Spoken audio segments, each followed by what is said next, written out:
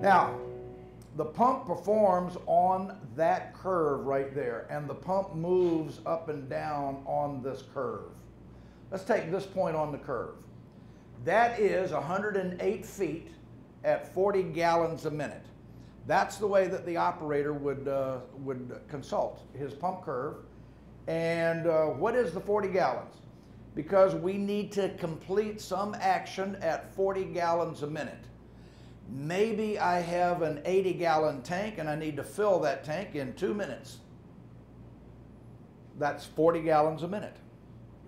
The 108 is because I've got so many lengths of horizontal pipe and so many lengths of vertical pipe, and I'm passing the liquid through valves and flow meters and orifice plates and so on and so forth, and then I've got to filter the liquid, and then we got to send it over to the, and then we had to heat it, and we've got to strain it, and then we got to do something else to it, and that's the energy.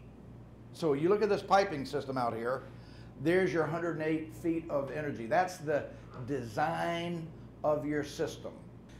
Maybe we're lifting the liquid 100 feet and my piping consumes 8 feet. That's your 108 feet. So whenever you see feet of head or meters of head, that is the design of your pipe and tank system. It's the energy contained in the system. And then the process engineer needs to make so many gallon jugs, or needs to fill so many gallon jugs of Clorox, or need to make so many paper boxes or whatever, manganese, whatever, then that's our production. So in essence, let me say it this way. Flow is marketing and sales. How many cars do we need to paint? How many gallons of Clorox do we need to fill? So flow is marketing and sales, and head is the engineering of your pipe system. Then we make a pump that's designed to do so many feet of head at so many gallons of flow.